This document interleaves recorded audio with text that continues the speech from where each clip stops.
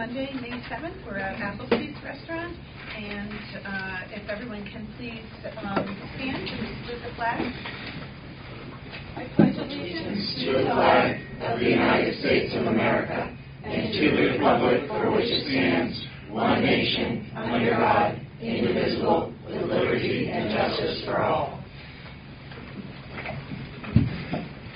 I'm going to read our statement, and then we'll get into the open forum. The committee represents the needs of all Leominster Public School students and places their interests above all others. We will exercise leadership, adhere to our protocols, and base our decision upon a reasoned assessment of all available information. We will advocate for each of our schools and support high-quality public education in Leominster. So as we begin our public forum, I just want to remind the public that during this session we cannot respond to you. We are certainly taking everything that you say seriously, but we just are not able to engage in a dialogue. So upon that, the first person who signed up is Gary.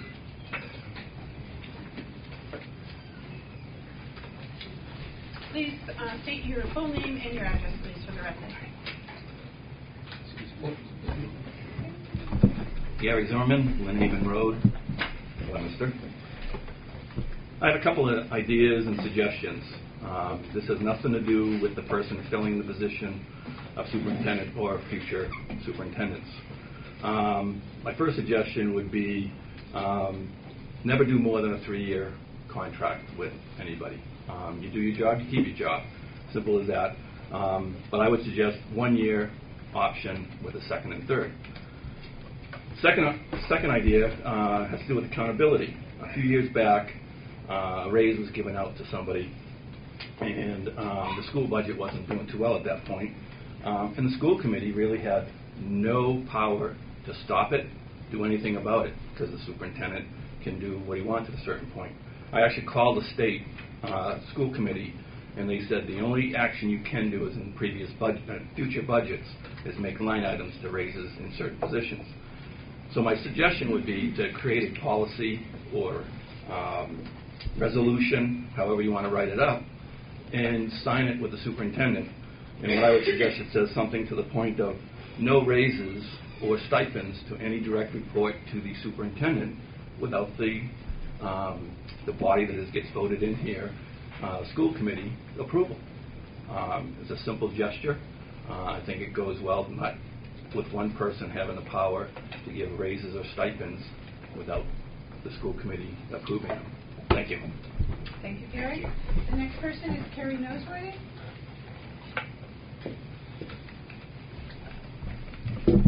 Good evening. My name is Carrie Noseworthy, and I reside at 95 Smith Street. I first want to thank Paula Deacon for her transparency, communication, and leadership as superintendent of Leominster Public Schools.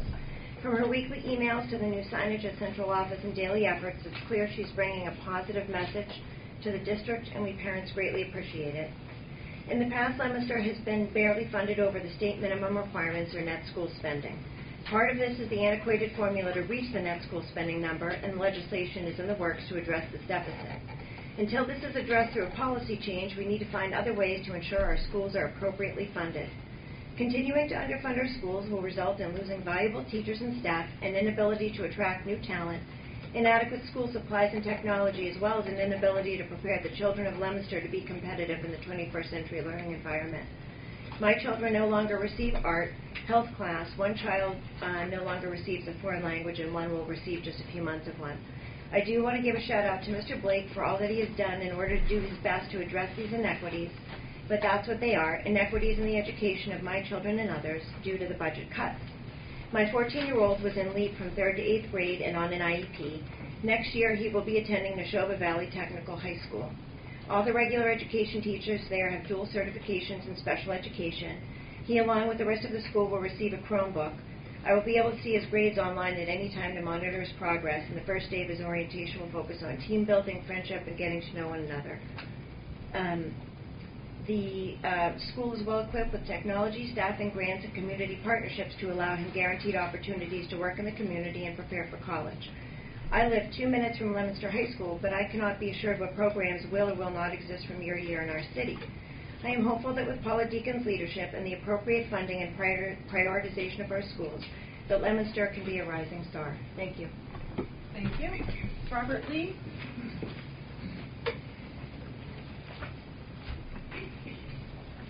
My name is Robert Lee. I live at 24 Stearns Ave in Leominster. And I know I only have a couple minutes. I'll try to be brief. I've been a teacher, special education teacher for 17 years. The past decade plus has been in this building. I have children who are in Johnny Appleseed. I also have them in middle school. One of my daughters will be here next year. And I just want to put a face to, because we've been talking a lot about budgets, and I just want to talk about morale, what's going on, and culture, and how it's affected. We are, and I speak mainly for high school because that's where I am, but we feel very much broken. We are losing a lot of faith as a staff in supports from really anybody outside. And part of it is for a lot of changeover. We are about to have our 4th principal in 6 years, and it's not a reflection of anybody's performance, but it does reflect a lot of change at the top. We have a new superintendent, again, more change at the top. I can speak for the people that I work with, people that I talk with every day. A lot of them are less willing to interact. They're kind of pulling back. There's a great amount of distrust. We have a new contract. We have a NEAS visit coming up, and morale is very, very low. I also want to talk about culture. This fear of lack of support, and people can say, yes, we support you, but the reality is there's a very strong feeling that there's no support. And this fear creates people getting more distrustful. We did an exercise looking at a portrait of a graduate, and it's depressing for me because I'm like, this is not what we stress in school. This is not what's rewarded. This is not the culture that we have. A lot of good teachers have left. These are coaches. These are mentors. These are club advisors. And a lot more are looking to leave. And when somebody leaves, who comes to fill it in? We've already lost a lot of staff. We're scrambling. We're doing constantly the best that we can do. And you have a lot of really strong, good educators who are trying very hard. But the feeling is overwhelming that you're alone. You have 2 minutes. Thank you. You said our 2 minutes, right? Yes. Thank you. Ciccolini, please.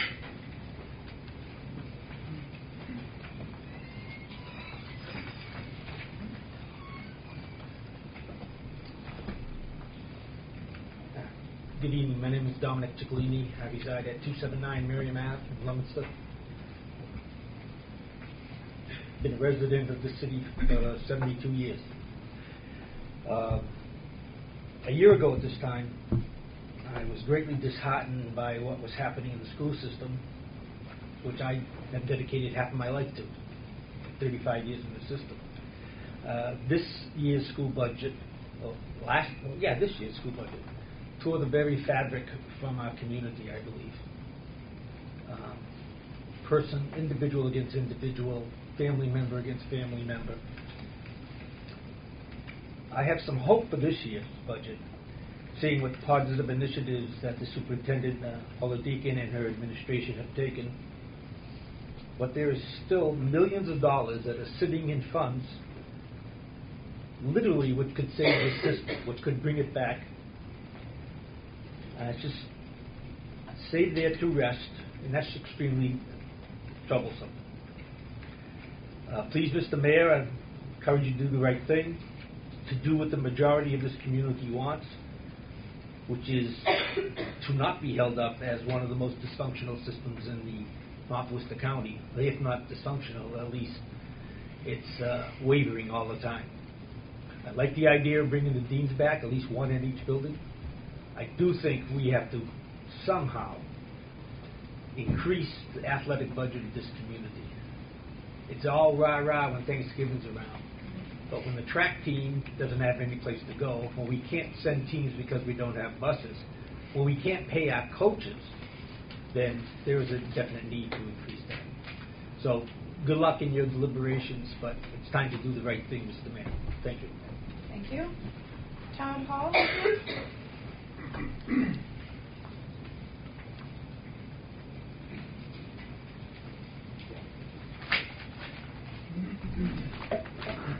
Good evening.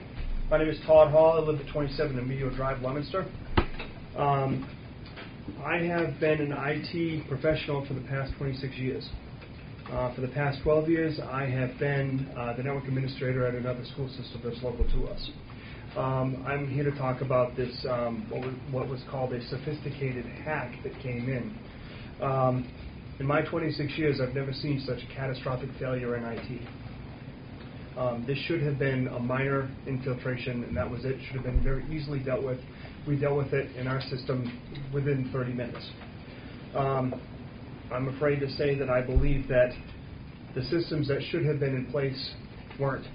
There was no anti-spam, no internet browse filter, no antivirus, no patch management, and certainly there was no backup to recover from this data. You stated that no data got out. I'd like to know how you came to that conclusion.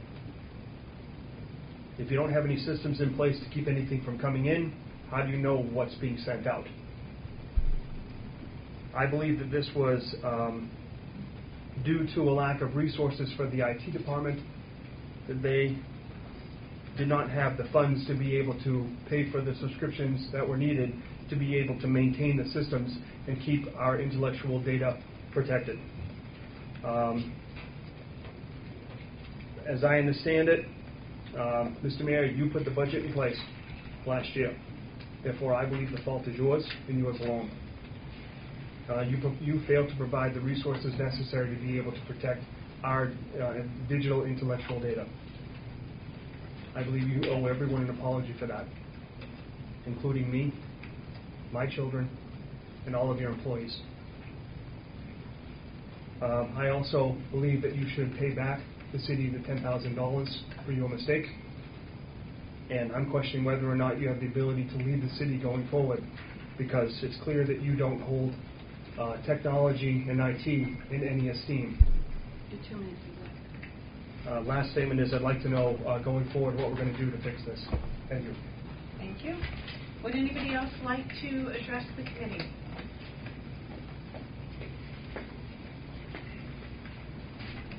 Melissa Bible, 178 5th Street in Leominster. I've sat on the transportation subcommittee, and I'm really hoping that the budget that's been proposed goes forward.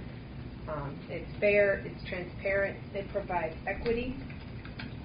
We've come a long way this year. Custodians are back in place, new superintendent, new school committee.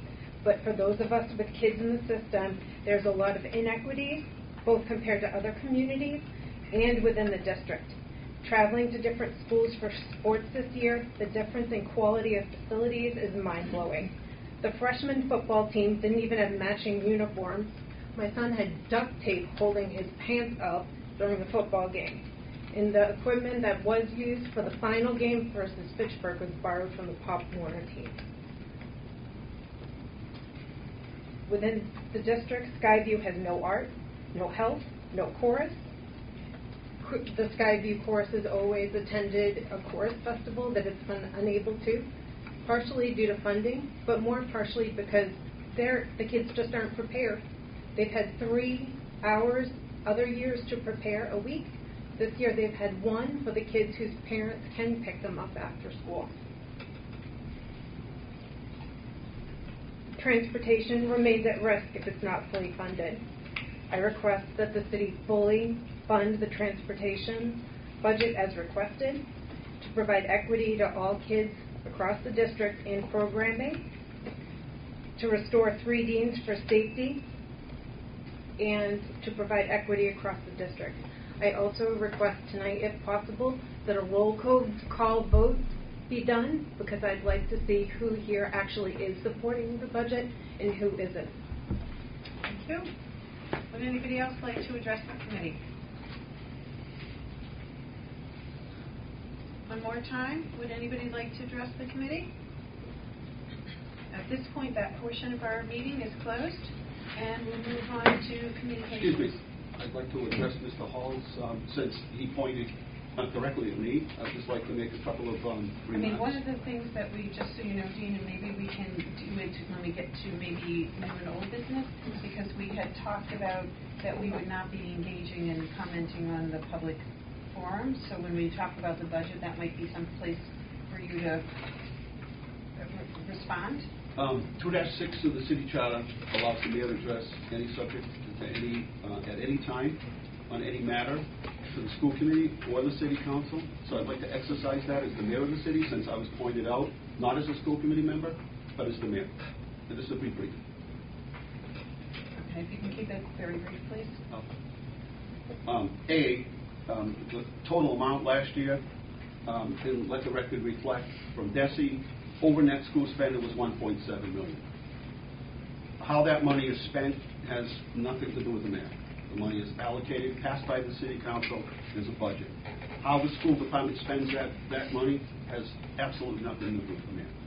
We have two different IT departments. The city does not have an IT department. The school department does. Our system is backed up, it's secure, we have no control. The city has no control over the school IT system. The only control the mayor has is that every year we do the budget, we submit it to the city council. So I'd like that record to reflect. 2017, despite all of the remarks made, the official record from the Department of Education is that we were up, not did we just meet, first of all, we met net school spending, we went over by 1.7. Again, we have two separate IT systems, two separate IT departments. The city does not have an IT department, we subcontract that. Our system is fully backed up. We have a backup for everything. We have a complete secure system. I don't know, I'm trying to get the same answers that Mr. Hall had, along with the police chief, as to what happened here. Not looking to blame anybody, but I just want to make sure those things are entered into the record. Thank you. Thank you.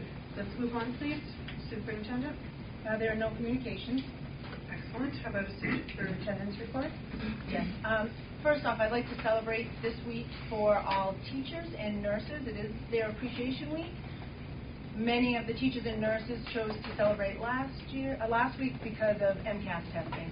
So that's where these public people put their priorities. So they kind of got it out of the way so they could take care of students this week.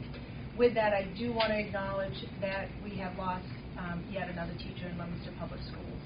Over the April break, Marianne Rosa from Johnny Appleseed passed. She ended her career, and she started in 1989. She ended as a first grade teacher very suddenly.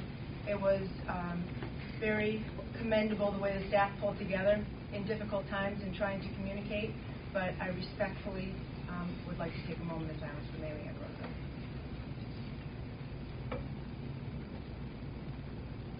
Thank you. And that is it. Thank you, Superintendent. And we're going to move on to the public hearings. The first public hearing will be on school choice.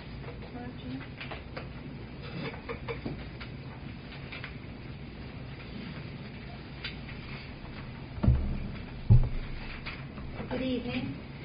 In your packet, we have provided a copy of the guidelines that we use in our district, and it is my wish that tonight we would review those guidelines and then ask the school committee for their vote as to this year. Every year we come before you and we review the guidelines, and the guidelines remain for numbers in classrooms, K through 1, classrooms that are below 20 students, grade 2, classrooms below 22 students per class, grades 3 through 8, classrooms that are below 25 students per class, grades 9 through 12, classrooms that are below 25 per class, grades 9 through 12 in the CTEI, Chapter 74 application process for new incoming students to our district, grades 9 through 12 for Leominster Center for Excellence, special application process for new incoming students to our district. And I assure you that in the past year, overseeing school choice in our district, these guidelines are strictly adhered to when any child is accepted through the school choice process. By you approving these tonight means that this will be made public and that students or families from outside the district may apply for school choice. Great. Great, thank you, Gina. Does anybody have any questions or comments? Nona? Gina, how many this year are school choice? This year, our report that was just submitted, we have 252 students in our district that are school choice students. Last year, because of our numbers and our high numbers in our classroom, there were not many students accepted outside of the district for school choice. Can we get an idea, as to how many people are looking? I think some people paint our district as this, we're devastated and decimated. I hear all these things.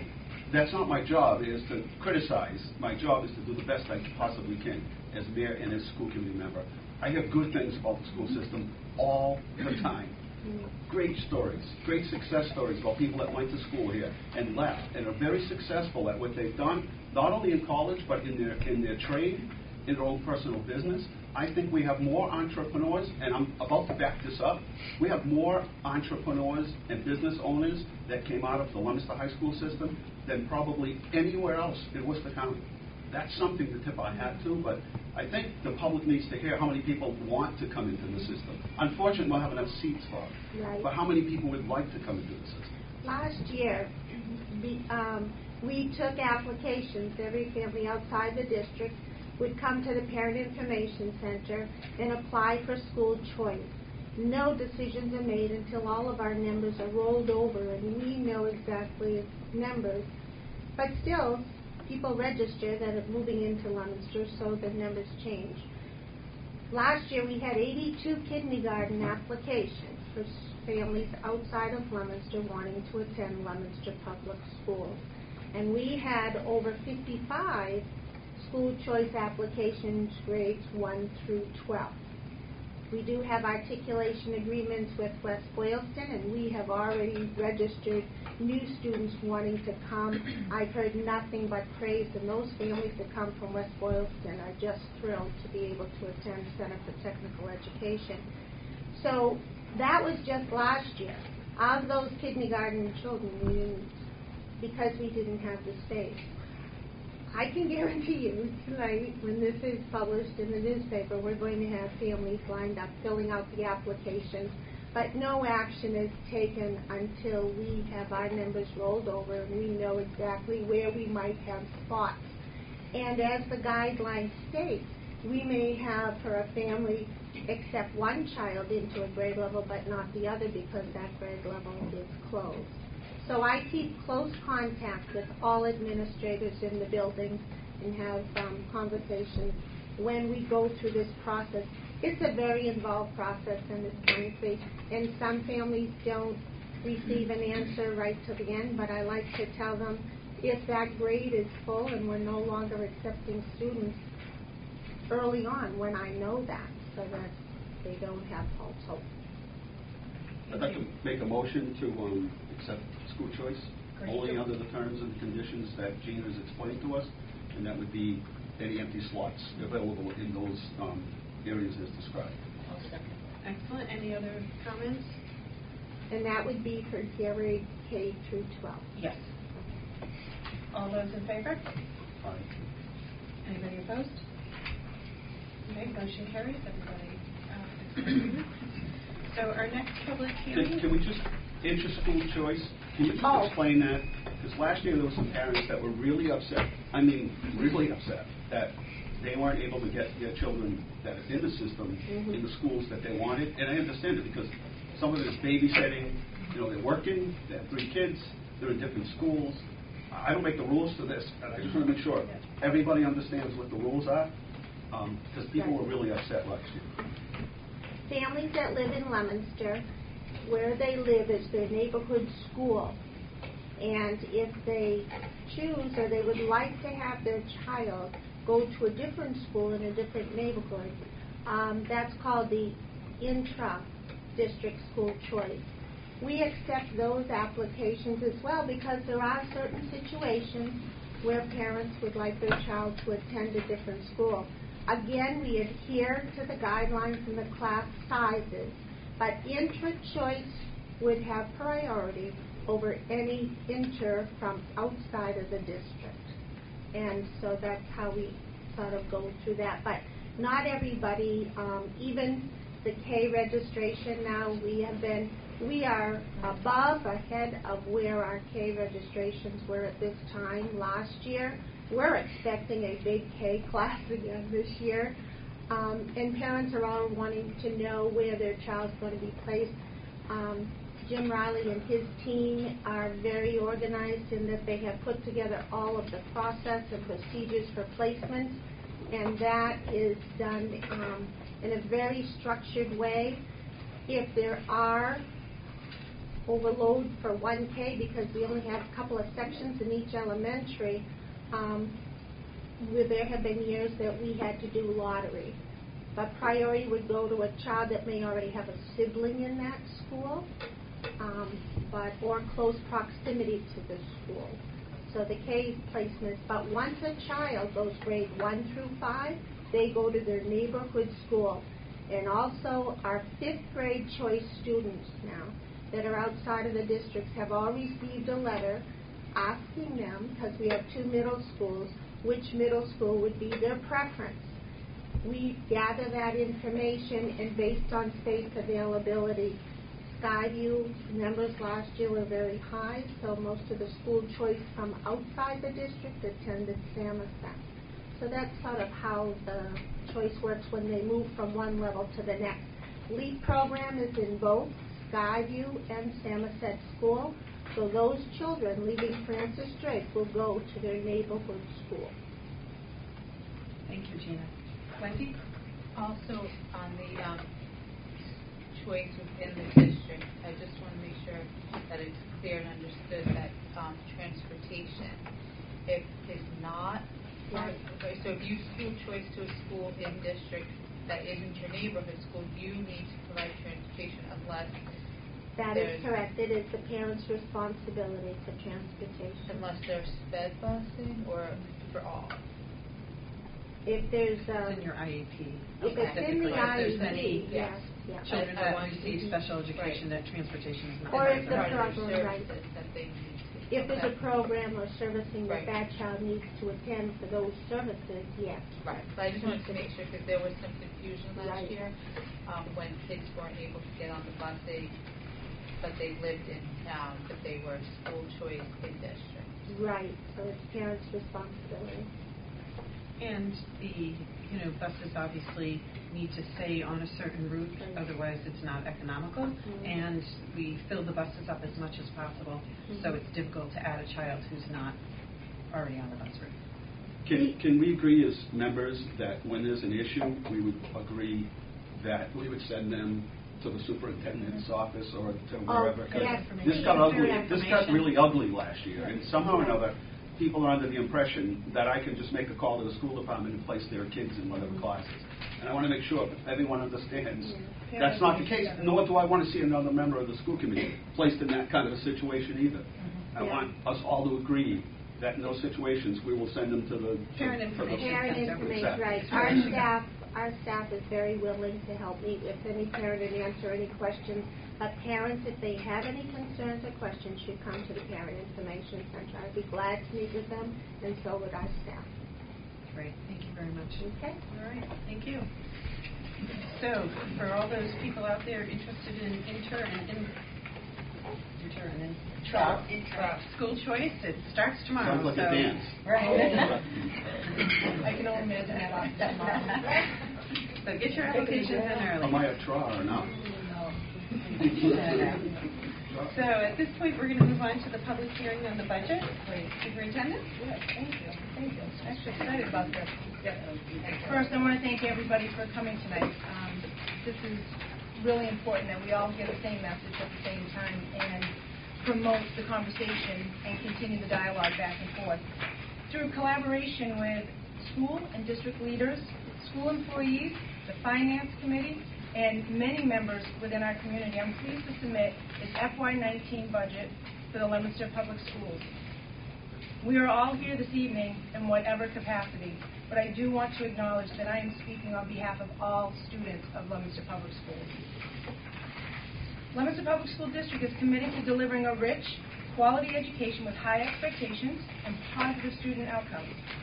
Our district promotes increasing the number of families that attend our schools and strengthens student achievement with strong financial discipline, collaborative budget planning, and alignment of all resources.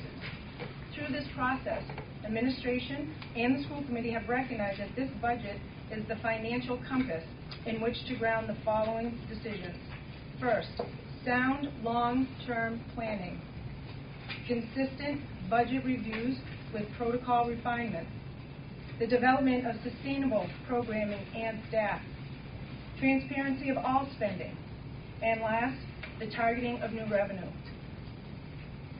The growth in the budget reflects the modest, and I repeat modest, increase in the state's Chapter 70 contribution, an increase in the city's contribution, and additional revenues. Schools, districts, and cities across the Commonwealth are joining forces to address the need to reconfigure an antiquated formula which is putting additional strain on our cities. Funding is targeted to directly support high-quality instruction and learning within our schools and classrooms. The budget provides a growth model approach as Leominster moves to ensure that every child's needs, whether it's academic, social emotion, or safety, those are met not just at an adequate level, but at an exceptional level. I want to repeat, adequate is not good enough for Leominster Public Schools.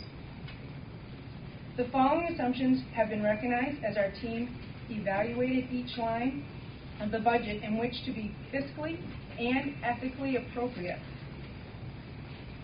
Within this budget, you will see that we have already put in contractual obligations. Insurance, we have rolled at least a 6% increase. We anticipate chargebacks from the city side, but cannot shore up and confirm a solid foundational number. We have asked to have the Medicaid reimbursement money applied to the classroom in which the money is gathered. Our employees and our students work tirelessly throughout the year, and we are asking to fully fund that money back to students. We also are starting to receive our aid for the displaced students for FY18 and FY19. We have the assumption and hope that transportation will be fully funded and avoid any conflict within the community. All students deserve to have accessibility to education. And lastly, the pieces that we have control of, we have been very responsible in making sure that nothing is inflated over the top. There are pieces like health insurance, transportation, sped tuition that we can't nail specifically, but we're doing the best we can with what we have to work with. Lastly, the overall target is $71,824,287.02. We're not really sure about the 2 cents, but I heard we've got it. After all obligations, salaries are still less for FY19 than they were in FY17, and our expenses are below FY18. I encourage the school committee to vote to move this budget forward to allow for careful and critical decisions that need to be made for FY19. Thank you. All right, thank you. Committee members who would like any questions? We'll start with Wendy. Any comments or questions? I want to once again thank the Finance Subcommittee for the many, I'm sure, grueling hours that you guys worked to come up with this. It really doesn't leave a lot of questions because it's so much more transparent and well done. So I would just echo that. I think it's important that the Medicaid money be put back to where it really should be, and that is serving the students who those reimbursements are meant for. And I would really like to see transportation not become a battleground again this year. So that's what I think. Thank you. Mike? I'm not sure that I have that much to add. I think we've done a pretty good job of putting together a budget that accurately reflects what's needed. We've avoided layoffs. We've taken small steps forward. We've tried very hard to make it clear what we're doing, what goes where, what's needed. And to echo what Wendy said, tried to make sure that every source of funds went where it's really designated for, not move things around. Thank you. Dean? Yeah, so the net school spending, I mean, the baseline is $800,000 this year. What is it total? Do you remember? Are you talking about the increase? Just 960,000. What is it? 960,000, I believe. Okay, so that's the baseline. And then the difference in transportation versus last year? I'm asking you so everyone can get the answer to these Yep. questions. That's the transportation page not in here. I didn't see it, because that was one question. I know, off the top of your head, though, I mean, I think it was... It's very close to the same amount as last year. Do I have it in here somewhere?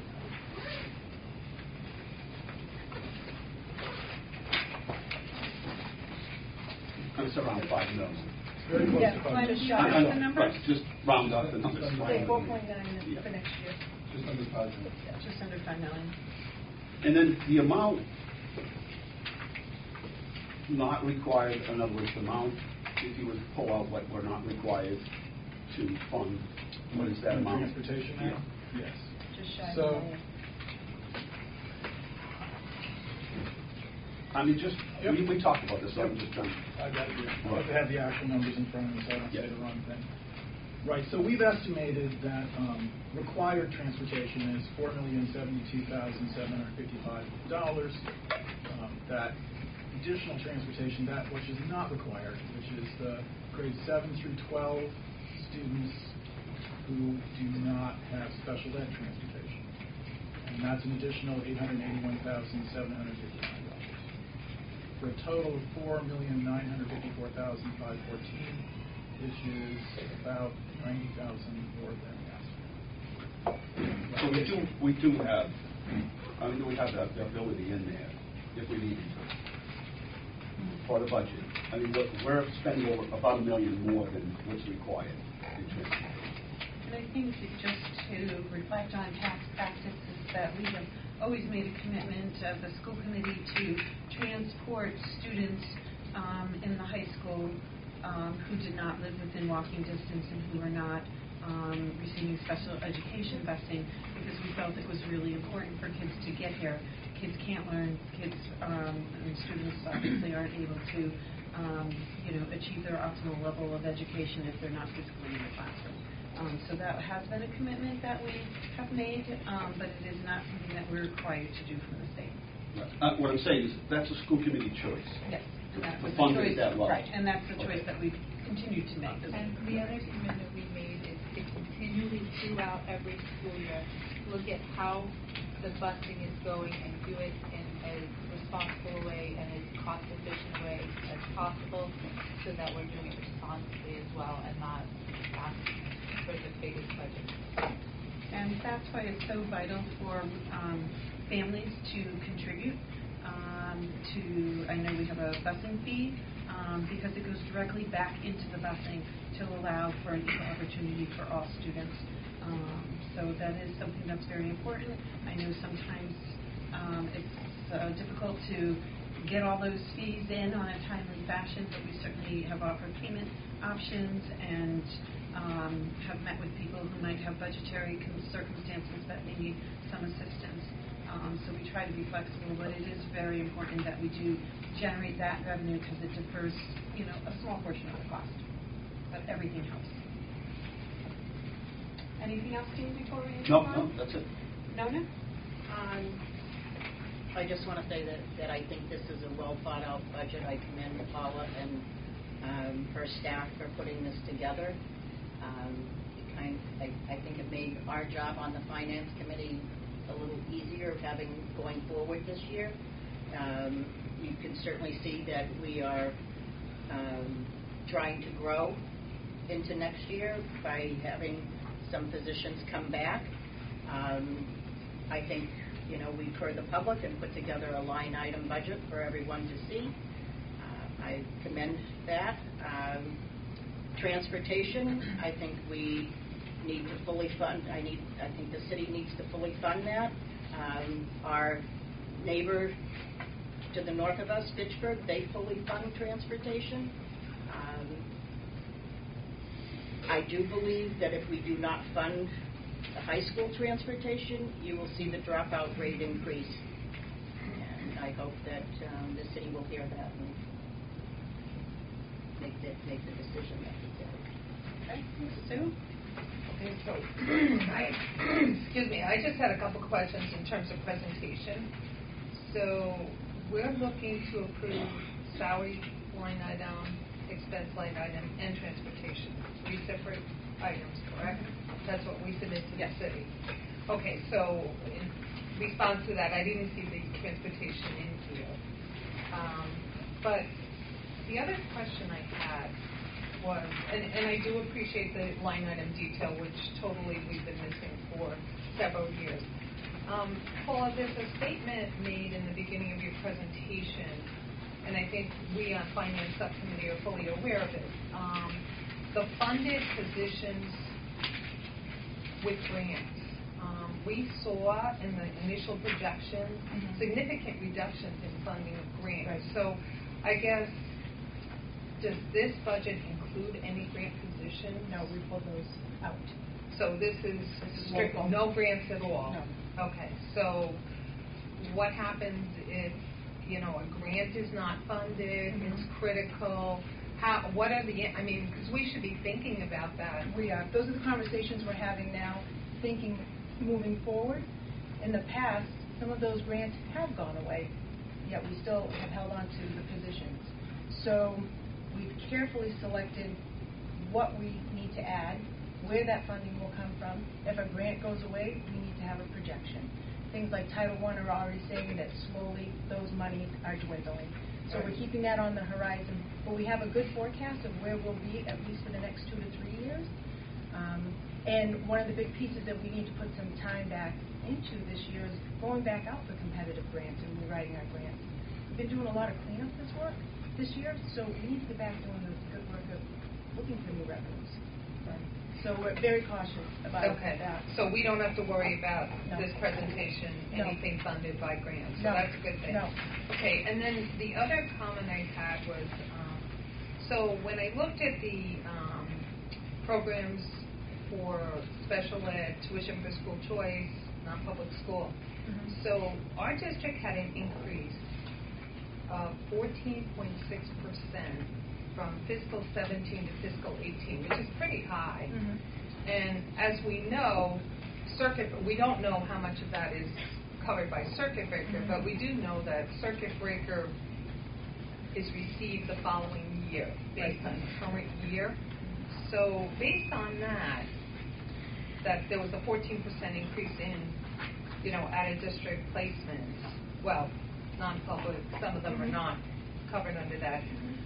I would expect we're going to get a decent reimbursement, assuming the state funds it at the full 70% or whatever it is. We just jumped up. We budgeted for 65 just to be safe, but it's up to 72 right now.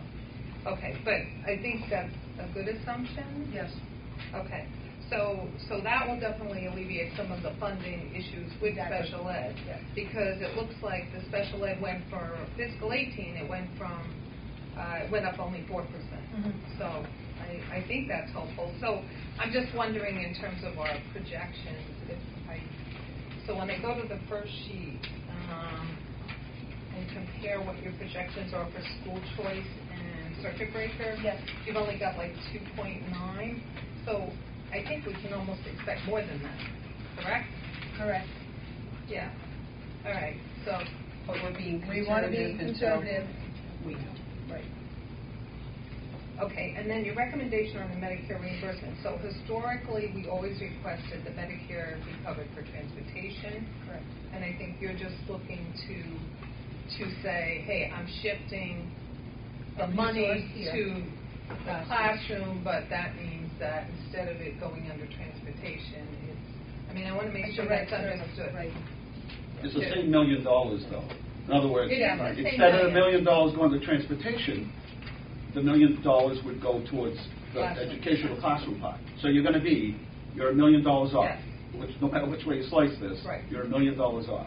Right. That you don't have Unless- any revenue source. Unless the city fully funds transportation. Well, I think that's the That's- milestone that's piece, right. and I I just get want to it. make sure that's I understood. get it. Okay. There's Okay. $1 million off.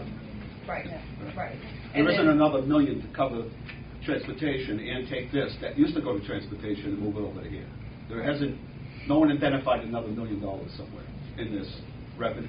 When we're talking about anticipated revenues, no one has said in the budget year that there's another $1 million that we've identified to pay for transportation. Right. We haven't come up with a second million. We asked you for $1 million No, less in I- an increase on I the understand. general side. I understand. I'm just saying that Yep. at this point, Right. there is not another $1 million identified somewhere that we have in anticipated revenues to put towards. Jonah? Just my thought. Medicaid money is generated from students in our classrooms. That money should go back to those students in the classroom. Shouldn't be earmarked to go to transportation. It should go back into the classroom where it is earned, where it is generated from. My thought. Which is why I think it's where it is in the budget. Right. But understand, past practice has always been, we've never done that because we don't know if it's going to be 700, 8, 6, 9. Right. It's one-time revenue to be put towards one-time expenses. And so for 25 years, it's always gone towards transportation. Always. But I think maybe So the risk we is- shouldn't have been doing that. Okay, so the risk is you're $1 million short somewhere in anticipated revenue. So maybe it's the circuit breaker or your school choice money that you end up sort of shifting over. I'm just saying, I don't want to debate the issue, I think Susan asked a legitimate question. You just put $1 million into the budget from a financial resource and But I think that's then what didn't Susan's leave trying to that, and don't have another mechanism to fill the other $1 million on the other side. We will know the actual number in June. Yes. So, and we are required, once we get your city budget, and we will know that number, there's a June-July process where we have to revise this according to the realities. I think Susan was just noting that is a significant difference from the past. And just one other point of clarification, Medicare money is not school committee money. It goes back to the city of any community. And we are fortunate that our city gives it back to the school department.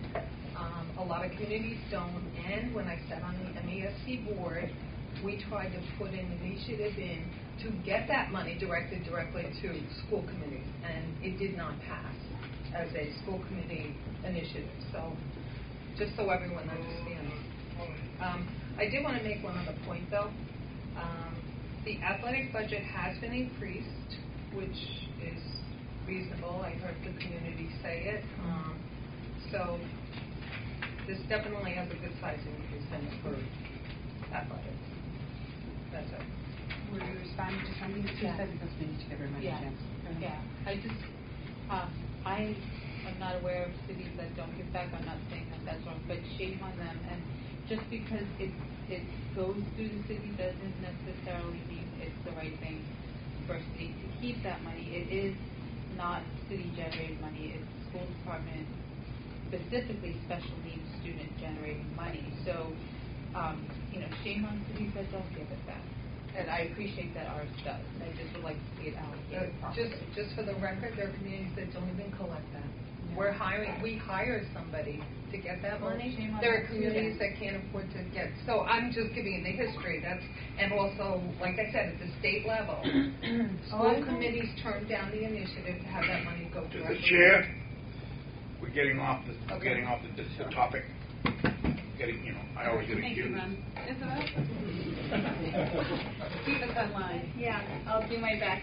I want to echo Wendy and everyone else's sentiments in thanking Paula and the Finance Subcommittee for a line item budget that is something that before getting on the school committee I've heard and I was asking for, and it really wasn't provided. And this is very detailed. It leaves little to the imagination, and I also want to lastly echo Nona's sentiments in that transportation should be fully funded by the city, and Medicaid should be going back where it's generated. So shame on the communities that don't give it back, but thankfully we do. And even though that $1 million is being put towards Medicaid reimbursement and going into the classroom, then the city needs to eat that and then give it back to transportation and fully fund transportation to its potential, please. Cody?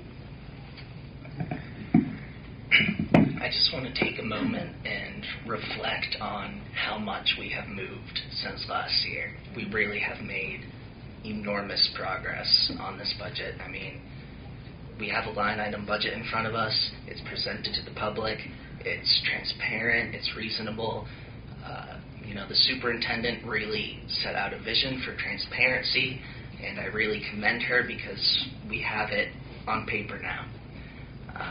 So similarly to my colleagues, I just want to say thank you to everyone, to our business office, the superintendent, to the finance committee, everyone who worked to put this together. Thank you for your hard work, because we have come a long way. Ron? I agree with everything that's been said. I don't want to repeat other than what Isabella and Nona was saying, that one, the city has to fund transportation. That's been a point of contention. That's all. It's been a mantra that we've heard all year long. And the Medicaid, Medicare monies should go back to the classrooms. At most of the conferences I've gone to, it's been a very sore point. Yes, Sue's right. There are some cities that don't even play with that. They don't even give it back to the class. And just because they do it doesn't necessarily mean it's right. It has to stop somewhere. You can shame the school districts or the cities for not doing what they're supposed to do, but public shaming doesn't do any good. If it did, a lot of things would have been resolved a long time ago. The Puritans tried that and it didn't do any good. But I agree with everything that's been said tonight, and I'm very happy. It's been a long, arduous process. Stability, transportation. I was looking at all these little signs we have here, and I congratulate the superintendent, the finance department, the finance team, and I've attended those I call them innings because it went on and on. And Glenn, everybody put their heads together and worked very hard to get this thing done. And so that way, people out there in TV land can see that there is there finally. Anyway, that's it. Thank you, Ron. For my part, I would just sort of echo what everyone said. This was a real collaborative effort with the folks on the finance subcommittee, Paula and her administration, the finance department, Glenn and his folks. I know each of the principals, were involved with regards to, what was going on in their buildings. So I do appreciate everyone's efforts. I think we spent as a collaborative group a lot of time trying to figure out where our money was going to, how best to use that money in the way to get the most success, the most out of that money. And I know we had to regroup and kind of sort of go backtrack, and that was not an easy process, trying to figure out exactly what staff were where and who was employed and who wasn't and what we needed to pay. So a lot of hard work behind the scenes went into this budget. And I think it's great that we have a line item budget and that there's been, transparency throughout the process. So I do appreciate, like everyone else has said, everyone's efforts. So at this point, do I have a motion? I'll make a motion that we pass this budget as seen here tonight, make it a living document. So if we have to add something, we can add. If we can delete something, we can delete something. But make it a living document. Right. That's it's it. always a living document. Well, I just want it understood. I want it understood. I don't want anything to be, trying to read in between the lines. Mike? Second.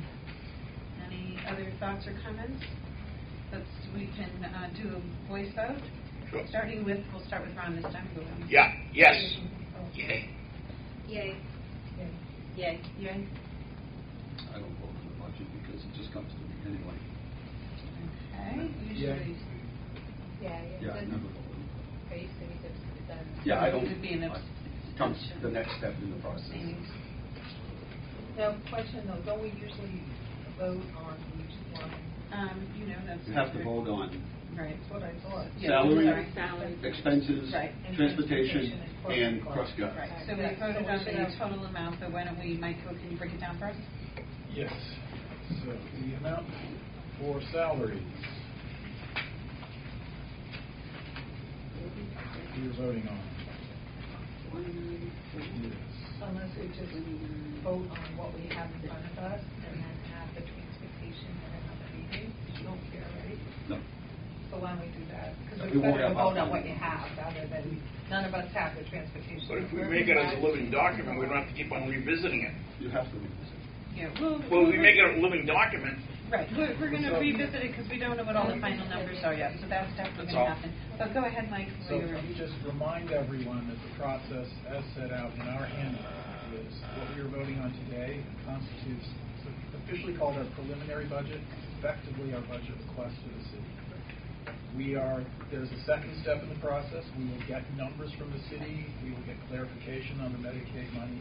And We'll numbers get from the state. clarification on numbers from the state. So we are supposed to come back in June and revise this as necessary.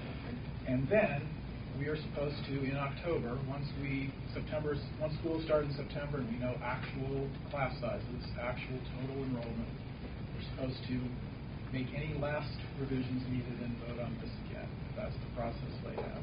So yes, we will learn things down the road and we will have to adjust. But this is our best prediction of what we need and what revenue we have at this point. And I believe the transportation piece was in one of the last. We have had the, yes. It's in the last. I'm going to just interrupt us for a moment because what I noticed is there's somebody other than LATV, is somebody recording this? So you need to make a formal declaration of that. Anybody who's recording us needs to come forward and state that. So please, in the future, make sure you ask permission first. Would you like it just off now? I'm sorry, what? Would you like it just off now? It doesn't matter at this point. I think we're on TV, so it doesn't matter. But please, in the future, you need to notify the committee that you're doing that, and that's for anybody else. And that's really a state law. From the Attorney General's office. All right, I'm sorry. All right, so the number for wages and salaries is $47,194,629.86. The other numbers as well. The expenses is $24 million. If you want to vote one at a time, we kind of just voted on all of them. Let's clarify to clarify what we did. Each number. Yep. Expenses $24,629,657.16. And crossing guards? Crossing. Don't forget the crossing guards. Okay. Can't forget they do a valuable service for our Crossing guards. students. We need the crossing guards. So we requested for the crossing guards $29,076.63. That is included in the total that's on the page that has the non-net school spending expenses, which is primarily transportation, which we've had in the last two packets, but it's missing from the one we got tonight. So we're going to just modify the motion to include the actual numbers for each of the items that he just stated. Okay? Is everybody okay with that? Excluding transportation. Right. We have not done transportation, and we can maybe have that in our packet for our next meeting and vote on that at that time. Sure. Because that's going to be a moving target as well. We have a basic number that we know it will be about.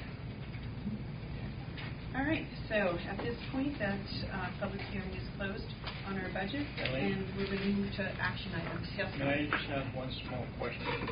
only the small. Well, it's small, might be heavy. Superintendent, do you know how much money we're going to be getting from the state for the students that are coming? The displaced. So we've received our first allotment. It's just shy of $135,000, and we should be receiving another payment similar to that. And that covers how many students? 62. Are they projecting any, I That know, will I carry hate into asking that question, I already know the FY19 as answer, but are they looking at, we're getting more, or? Yes, it's not slowing down. Yeah, I know that. Yeah. So we're doing 2 drop-ins, one up until March 2nd, and then we're doing our second drop come the end of May. So it'll count for those students as well. All right, okay, thanks. All right, Appreciate it. All right, so action items. We've got surplus items and a vote. Yes, we need to vote on, at the request of the Leominster Fire Department, we need to clear out the attic space at Bennett School. So to do so, I request that the school committee approve the request to dispose of items currently stored at the school up in the attic. I'll make a motion. And have we taken Gone- a look and gone through to make sure that there was nothing of value? It's good. Yeah. Excellent. Not Sue, sure how would long you- it's been there. Sure, I'll make a motion to dispose of the items currently stored at the school, including sundry supplies, materials, age books and textbooks, broken furniture and equipment, and other items that have no value, as well as, 4 buses located at Ricky's Boeing that are little value, they're worth other than salvage. Yes. These are surplus, so motion to accept. Any other thoughts or comments? Just as a suggestion, all schools should be going through everything, every building. The top floor of the Gallagher building, there are a couple of rooms there, like you came and walked inside. Those need to be gone through as well. Most buildings, things go down. In that building, for some reason, everything ends up at the top floor. I'm not sure why. It's amazing. Usually, right, they end up in the basement somewhere. Right? There's like rooms filled with things up there. Audio stuff, I think, from the summer project. Right. So I think just everybody should look through the building and find out if there's things that just need to go and spend the summer getting rid of. Great. Okay, we have a motion and a second. All those in favor? Aye. All right, opposed? Motion carries. And we've already voted on the budget, so now we're into new or old business. Fabulous. Ransomware. It's a new word in my vocabulary. And Mr. Hall, you might be able to define a few of these things because my technology skills really got ramped up in the last 3 weeks. During the evening of Saturday, April 14th, which was the first day of the April break, spring break for students and staff, the Leominster Public School computer network infrastructure underwent an attack by a newer generation ransomware virus.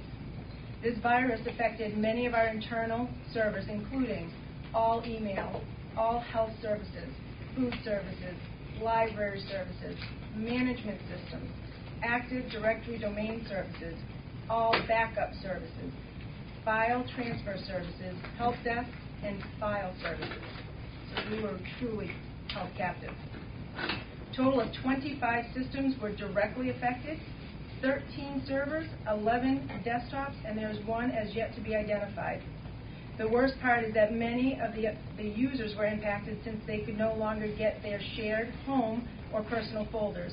Since backup services were also affected, files which we might have been able to restore from were also encrypted and in fact rendered them useless. In reality, every staff member's email service has been affected, as well as many other functions, primarily those of central office. There were instructions to recover our information, and it involved using Bitcoin to pay ransom to regain access to our files by decrypting them. The problem with Bitcoin is you never know who the receiving party is. There is no specific time frame for receipt of goods, or in case what we had were decryption keys, and you had no guarantee you will receive what you requested. Another factor of using Bitcoin is the time to complete the transfer of money is a huge variable. It has been agreed upon by the developers of this cryptocurrency that the transfer will not take place until at least 6 different transactions have taken place, whereby the exchange has been deposited into a block where it will be confirmed by the Bitcoin network in as little as 10 minutes or as long as 24 hours per cycle. If all resources were available and dedicated, a complete 6-transaction transfer could take as little as 1 hour, but if the network is busy, it could take upwards to 6 days, which it did for us. If we had not used the option of paying the ransom for the decryption of our files, we would most assuredly be in for a much longer recover at a much higher cost. In the case of one of the file servers, there were over 237,000 files, which were encrypted, covering all departments in central office. We are still in the process of identifying one unknown impacted system and are developing a plan to help prevent any attacks such as this in the future. Some needed steps to help ensure our information is more thoroughly protected are port scanning, vulnerability scanning, review for rogue Active Directory and local accounts, complete network virus scan. We must scan every day. We need to update and or replace older systems. Any of our systems that had Windows 10 were not impacted. Updates must be deployed and applied onto all systems. New backup strategy. A 3-2-1 system has already been put in place, 2 on-site backups and 1 to the cloud. More rigorous spam filtering. We've already talking to different companies to help us out. We need to purchase remote access software for the tech department, and the biggest piece is education for our staff and all users from day one and concurrently. All it takes is for one person to open up one tab. We have on our end 900 staff and almost 6,300 students using PCs every single day. We had thousands of systems impacted. I do want to thank all of the people who worked with the Leominster School Department. Dean was 911 with me all day. Our legal department, law enforcement from local, state, and federal. We're still working with FBI to come in and work with us. Our IT teams, we have very limited staff on site, but we have an outsourcing company right now, ClearCom, which we share with Leominster Police Department and City Hall, separately but same. And before that, we have recovered 100% of our files, but we are now sort of in a forensic mode, trying to do things bigger, better, and stronger. Thank you. Thank you. And also, John Richard, who takes a lot of heat. We had to come up with $10,000 in a legal way. Yep. A legal way. We can't just, somebody calls us and says, give us $10,000. Yep. The other thing I think that's critical is, we had somebody in 2016, we had a company come in here, wasn't that long ago, that did an audit on our system. And if you remember, the question I asked, is the system protected? Does anybody else remember that company that sat here less than a year ago that talked about our IT system? Mm-hmm. And I asked, what are the next steps for that IT system and what is the cost? And one of the questions I asked is the system protected?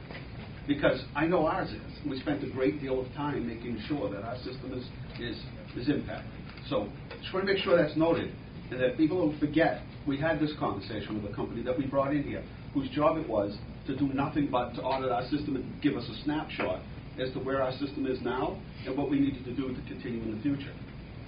I sat right here at that same meeting and I asked the same questions then. I'm not trying to blame this on anybody, especially you, Superintendent. I'm just saying, you know, when people like to make me the fall guy for every single thing, including the weather, everything, right? For things that go wrong.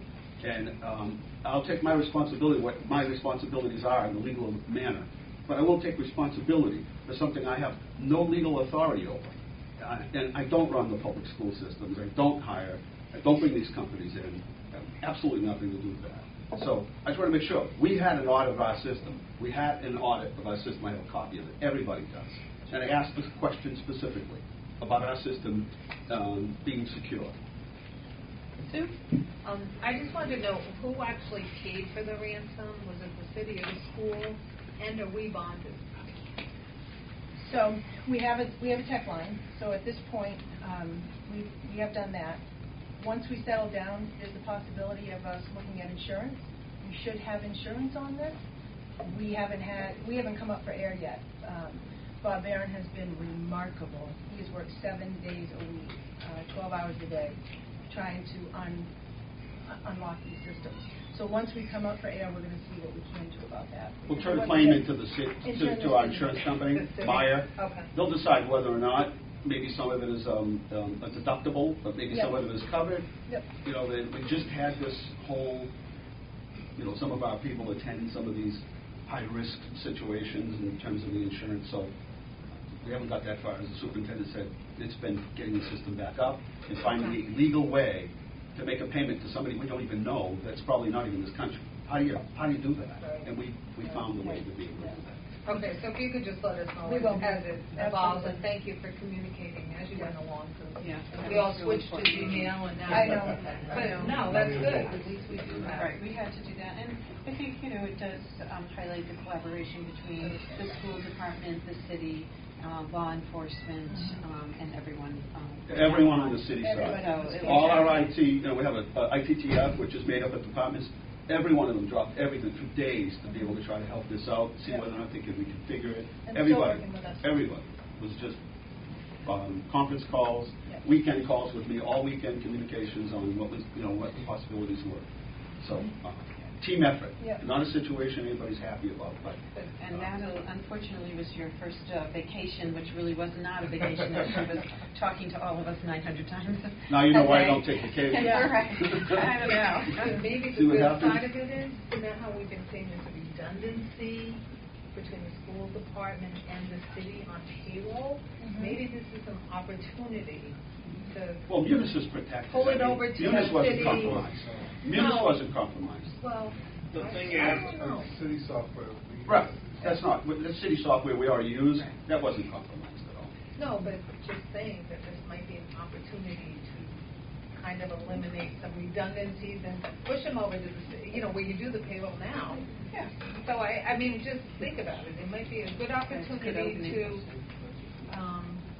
kind of make things better. And where you have a good secure system, go for it. Oh, no, we're all in favor of helping the school department to get to where they want to be. And I think that's what we've been trying to say, is we're 100% in favor of that. And we all read that report, the past report that was done in last fiscal year on where the system needed to be and any deficiencies that. So we weren't aware that there were any holes in the system based on the report from the company that was hired to come in and tell us where our system was. And most of the deficiencies were in switching over from some of the old PCs and moving to, Chromebooks and that's it. But Paul, that technology grant that we just got to, that's going to be huge, right? It's huge, and we will be done before June 30th. So they've already gone through Johnny Appleseed. I think they're in Priester Bennett tonight. They are working around the clock. It's just shy of $500,000 of infrastructure. So it's great if you have boxes and boxes of Chromebooks and all of this, but if you don't have the infrastructure to utilize them, right. So that's going to be great. Okay. Thank you. You're welcome. Mike, did you have something to add? So, I fear that we as a school committee do not know as much as we should about where we are with information technology relative to where we should be. So I'm wondering if we should not form an IT subcommittee or task force to meet with people involved and any experts who want to help out, really take that report we got a year ago and look at what happened here. We need to make sure this doesn't happen again. And we need to know what concrete steps we need to take to get to where we should be. I mean, it's important to notice that the few newer Windows computers we have that are running Windows 10 weren't affected. All our old machines, which was a lot of them, that aren't able to run Windows 10 were affected. We should know how many of those we have, what it's going to take to modernize, so we can have those conversations about how they affect the budget. And Mike, as you remember, you attended meetings not just this past year. We were allocating free cash every year. And then last year, of course, we couldn't because we were making up the deficit for the end of the year. But every year we were putting another $250 into it, in addition to what we had. We had that plan. Continue to do that. That hasn't gone away. We just had to take a break at that particular point to take care of the deficit that we had last I'm less interested in figuring out what went wrong before, though. I agree. Having a plan to go forward. Where are we? Where should we be? How do we get there? We've always received a technology plan that outlined, sort of where we're at, where do we need to go next, and prioritize those steps. So we haven't received that probably in the last 2 years, but prior to that, we got one routinely. So I think maybe that would be the place to start, and then we can figure out where do we go from there. Well, I agree with Mike on the committee, and this is what we do at City Hall, is we have, it's called ITTF, and it's just made up of employees, and so they're hands-on. I think we're not looking to set direction in this thing, just to have an understanding so that, right? I mean, that's all you're trying to have the suggest. information first. Right. I mean, I think it's important that we as a school committee, to the extent that we set policy and set budget, right? I agree. Know what it is we need to do and know what that's going to cost and start working on a plan to get there. So, absolutely, and that's something that we've had in the past, but we've just recently gotten away of. But I think if we can get that, then we can start the committee to review that and figure out where do we go. But we need the school department to give us that information first. So that would be helpful. I attended a meeting at ASABET about a month ago, and there was 4 PowerPoint presentations. 2 of them were on cyber terror technology, and they spoke, as I told Paula and I told Eileen, they spoke about this particular event that had happened at another school. And I'm still waiting for the PowerPoint presentation. When I get them, I will send them to Paula, and Paula will send them around. Because, yes, a subcommittee should be held, but as the presenter said, we don't know what we don't know, and we're also in fear of a black swan event, something that we don't even have any idea that will happen. It will happen. Because technology is all so new, and as Dean was saying, there's somebody out there, male or female, young or old, that's just playing with their computer, hacking it through. And we're basically naives about it. We don't know what's going to happen. Hopefully this was a wake-up call and we won't be naive anymore. So if we can get those PowerPoints, get them to Paula and she can disseminate them. And, if anybody would like to be on the subcommittee, but I think we need the information first to work off of, that would be good. But perhaps Mr. Hall, who is very knowledgeable, to join the subcommittee so that we have somebody, or more than one person, of course, interested in the community who has a strong IT background. Would be the most helpful. Much like our transportation committee, where we've had a variety of stakeholders, if we can open that up for the IT section, that might be very helpful. Okay. So good suggestion, Mike. At this point, one of the other, because of the way our meetings have fallen, we did not get to recognize Chris, our esteemed school committee secretary, who works tirelessly, is a wealth of knowledge, and really keeps the show running for all of us. We appreciate her immensely, and we want to acknowledge all of her hard work and dedication to the system. And we have a gift for her.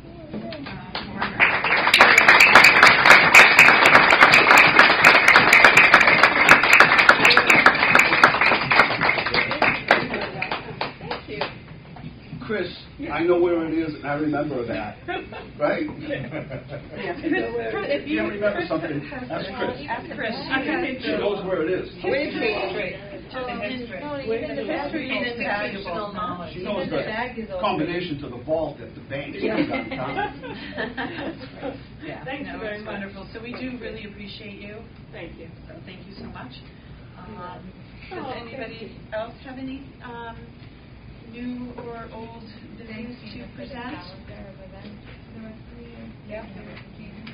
It's been very helpful. The calendar of events. Oh, Thank you. Yes, please attend this wonderful program going on in all our schools. And there's a lot of course, with the end of the school year, there's all kinds of activities, particularly at the high school level, for everyone.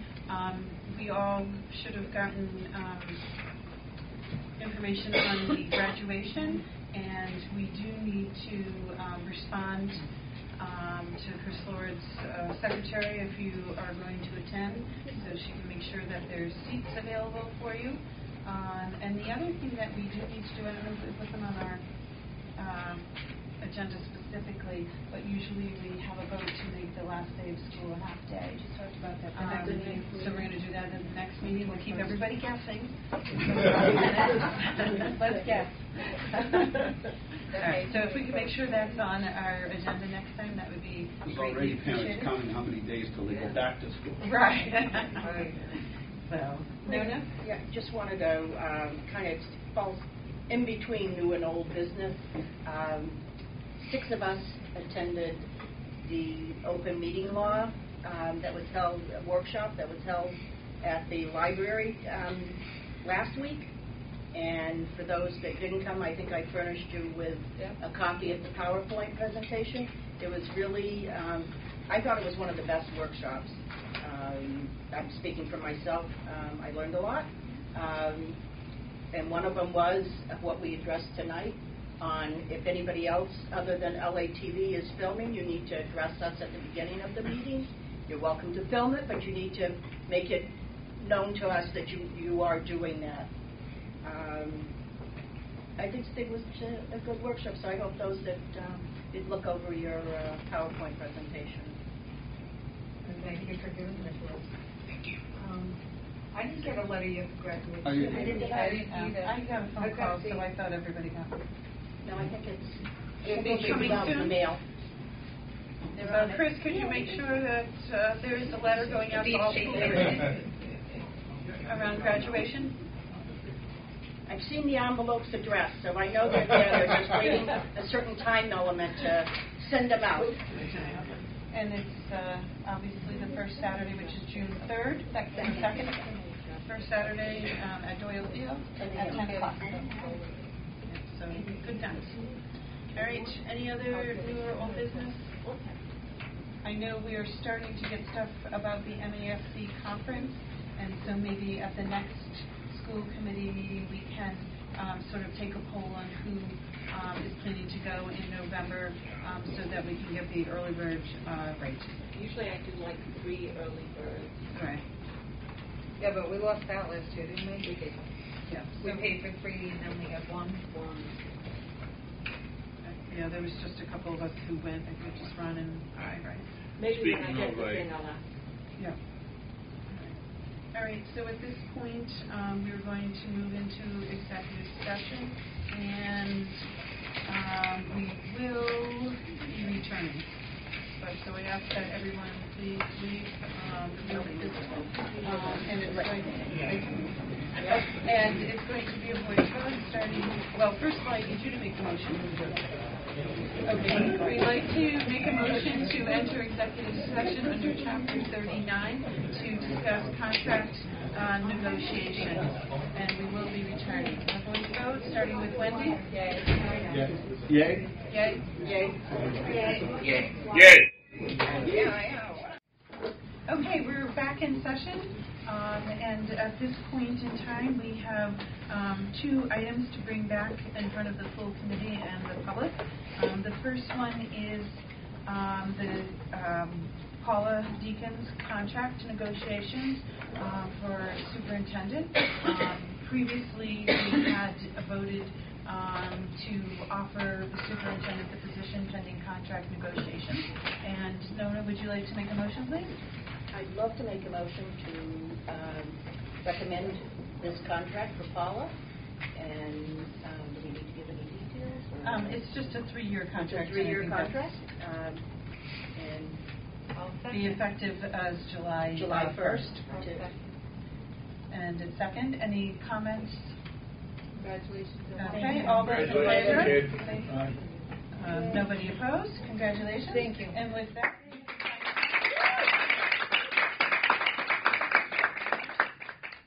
sign it in blue.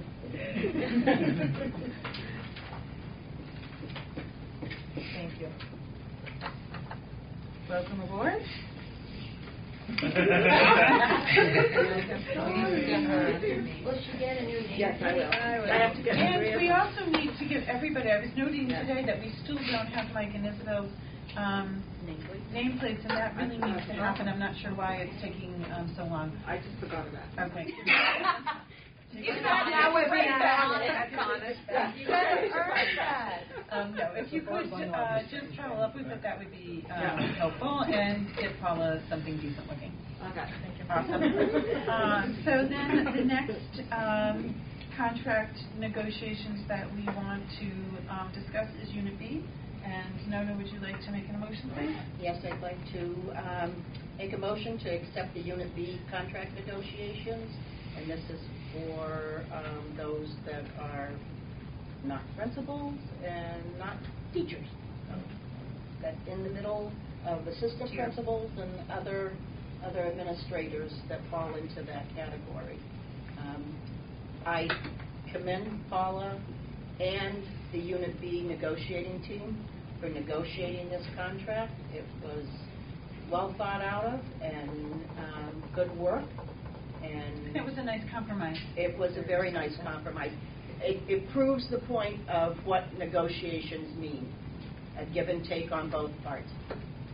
So we do appreciate that. Do I have a second? I'll second. Okay.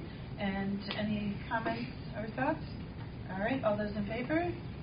Anybody opposed? The motion carries. Thank you. And at this point, that's all we need to discuss upon coming back.